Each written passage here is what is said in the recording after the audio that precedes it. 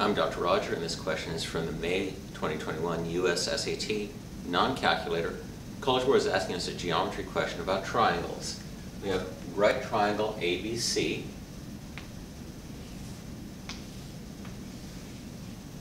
where angle B is a right angle, and the measure of angle A is 40 degrees.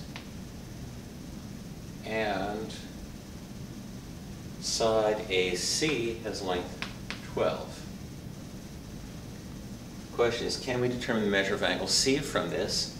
And the answer is the angles of the triangle add up to 180, so A plus C adds up to 90. A is 40, so C is 50 degrees, meaning that we can determine the measure of angle A. The length of side AB, trigonometry tells us that the cosine of angle A is equal to the adjacent side AB over the hypotenuse 12.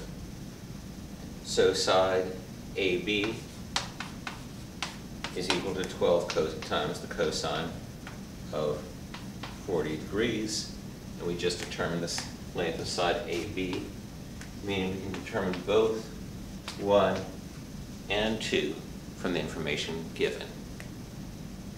Review your trigonometry and your triangle properties, and come back soon for my next video.